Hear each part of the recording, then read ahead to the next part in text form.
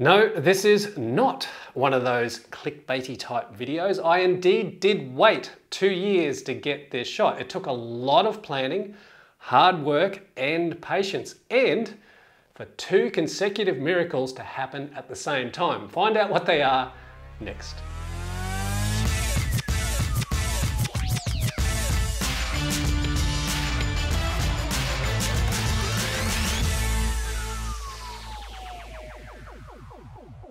As most of you know who regularly watch my channel, back in 2021, I built myself a bird garden right outside my studio here.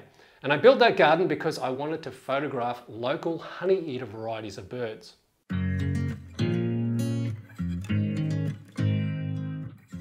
Now the bird garden project took me approximately 6 months to do. And if you haven't seen that video on how I did it all, then I'll leave it at the end of this video so you can check it out a little later on. Okay, so in the planning of the type of plants I was going to put into the garden, well, that took a bit of time. I knew the type of birds I wanted to attract, so I had to choose the plants accordingly to the type of food they like to eat. Around the back section near the fence, I planted 13 of these bottle brush callistemons. These flower about twice a year and last about a month in full bloom. They come out in huge clumps of intense yet delicate red flowers, and the birds absolutely love them. They're kind of like McDonald's Happy Meals for birds. But I was really wanting just one bird in particular, the rainbow lorikeet. I have photographed these guys before, and I'll leave you that video at the end to check out. But there was just one problem with these callistemons. They didn't flower. After 2 years of waiting, not one single flower, and I couldn't work out why. And I started second guessing myself. I was thinking, did I plant the right plants? They were fully grown to 2 meters, yet nothing.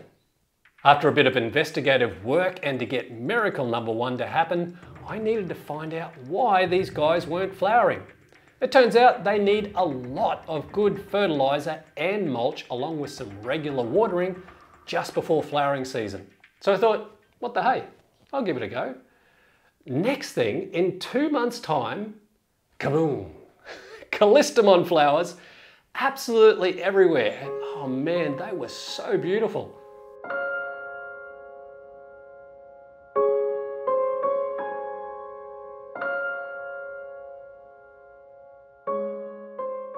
Now miracle number 2 is a little bit tricky. Okay, so the callistemon flowers are flowering, but I needed the rainbow lorikeets to find them and start feeding on them, and I needed my gear sitting here ready to pounce the very second I either saw or heard them. Now, those of you who know the rainbow lorikeets, they have the most amazing coloured rainbow feathers on their chest. So I come up with this idea where I wanted a frame where I had either 1 or 2 of them feeding, but I needed to see their front section, their chest, and I wanted them to be engulfed in these callistemon flowers because I was going for this frame where it was just an absolute colour sensation, you know, enough to burn your retinas out. One afternoon while I was having a cup of coffee, I heard this noise and I knew straight away what it was. It was the rainbow lorikeets, and I'm pretty sure they were feeding in the callistemon flowers. So I quickly sprinted to my studio, grabbed my Z7 with the 180 to 600mm lens and snuck outside, being careful not to startle them. Sure enough, this guy was feeding, and wow, just look at those colors with the bird and flowers together.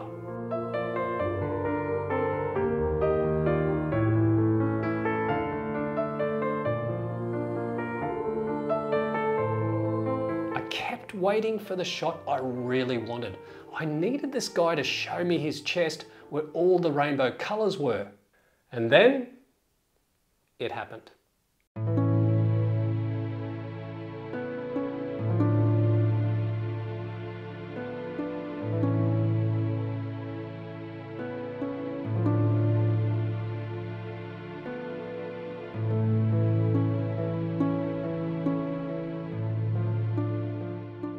I finally got the shot I planned for, a colour sensation of nature in all its glory, filling the entire frame.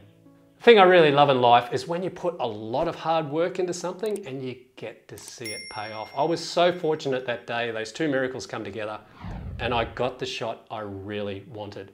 Anyway guys, I hope you enjoyed the video. Never stop creating, and I'll see you next time.